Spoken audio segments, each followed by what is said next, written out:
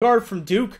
Surprised that they took him after trading for Manny Ramirez, but I'm a huge fan of Laken Tomlinson. I really like this pick. He was my number 7 offensive lineman. After Brandon Sheriff, he's my top guard in this draft. And he is nasty. I mean, you want to know who I compare him to? I compare him to Larry Warford. So you're going to put Laken Tomlinson at the left guard spot. You have Larry Warford at the right guard spot. You got 2 just dominant, mauling, run monsters out there. I love this pick. And I know he's not a guy that was projected in the first round, and he's not a guy that's played left guard, so that's I'd be a little hesitant there, but I think he's one of the most dominant power run players there is. And we've seen Detroit move to that power run scheme a lot more with Swanson, with Warford, with Reif. I think Laken Tomlinson fits in perfectly. Super high football IQ, super high off-the-field IQ.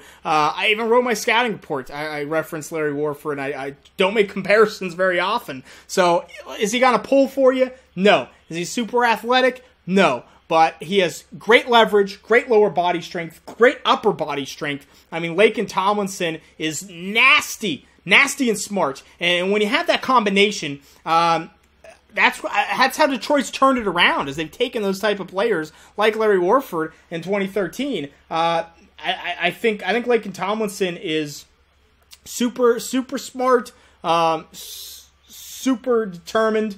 I don't know how you stop Joique Bell. I mean, I think these two guys are going to be crazy together. So I really like the pick.